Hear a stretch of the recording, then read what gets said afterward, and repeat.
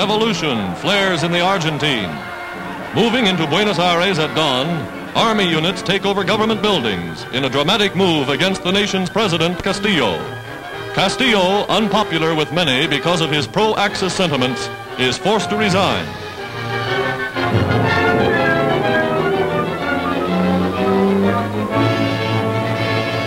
Artillery commands strategic points throughout the capital, third largest city in the Western Hemisphere, as the military wins control.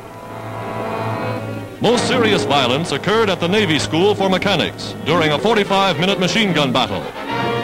In the general confusion and rioting, 40 people were killed.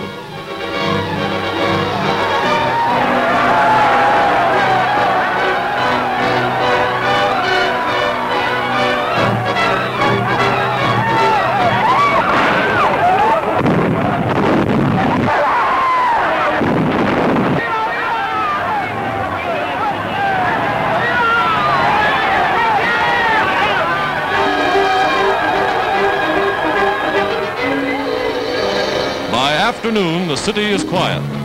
Army leaders, General Rawson and General Ramirez, appear before the populace gathered in Plaza de Mayo.